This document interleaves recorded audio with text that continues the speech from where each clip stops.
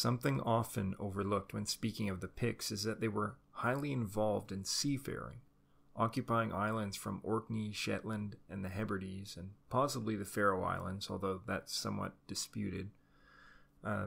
Seafaring, shipbuilding, and maritime navigation would have been a highly important part of Pictish society, which is often not how we think of them. The Picts are often viewed as farmers and negatively as raiders, the quintessential barbarian. Yet, how were those raids being carried out? When Britain was coming under pressure from Pictish raiders after the withdrawal of Roman forces, these raiding parties were going up and down the British coast in ships. They were not marching overland across Hadrian's Wall. Burghead, the suspected site for the Pictish northern capital of Fortriu, is located on a promontory with 2 beaches on either side.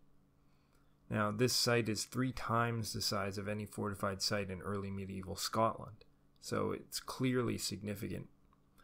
And also significant is the beaches and the promontory itself, because this is an important feature, the beaches, for landing ships in ancient and early medieval period, because the ships were smaller and they were wood, and the wood usually didn't have any preservatives in it, so you had to keep those ships dry. You had to bring them onto land, and you did that on beaches.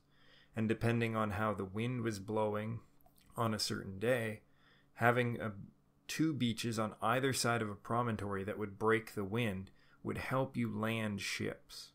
It's a feature that we see often in ancient seafaring communities. So this actually might be why Fortriu became the power center in Pictland, due to its controlling location in the sea and its links via the sea to Orkney and Shetland. So the ships they are speculated to have would have been comprised of wood. Smaller boats would have been oar-driven, while larger ones used a combination of oars and sail power.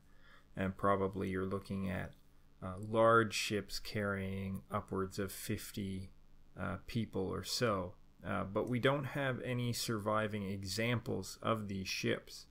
And all we have are just really a couple of rough depictions in various stone-carved images. Hopefully that will change in the future, because underwater archaeology is advancing quite rapidly. And we do have examples of Bronze Age ships that have been found in various parts of Britain. So I think it's only a matter of time before we do find Pictish ships. For all their raiding in the early years AD, the Picts were predominantly an agricultural society. There's no evidence that they relied predominantly on the sea as a source of food, regardless of how important a role it might have played in their society and in trade and warfare. They were also the victims of sea raiding, from both the Irish and the Norse. They built up some extensive fortifications to defend against sea raiders, such as those at or near the medieval fort of Dunnottar.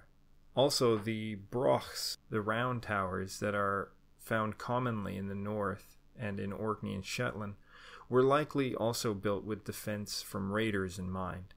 Pressured from the south by the Northumbrians, the west by the Dalriatans, and from the sea by the Norse, the Picts entered a state of decline in the late 8th and early 9th century. They lost Shetland and Orkney, then parts of the mainland Pictland itself. The defeat of Fortriu by the Vikings likely took place at or near present-day Burghead. Evidence from the site suggests it was destroyed in the 9th century. The Annals of Ulster tell us that in 839 the Vikings delivered a crushing defeat to the men of Fortriu, killing their king and the line of succession and throwing the kingdom into chaos, from which it never recovered. One seafaring nation destroyed by another.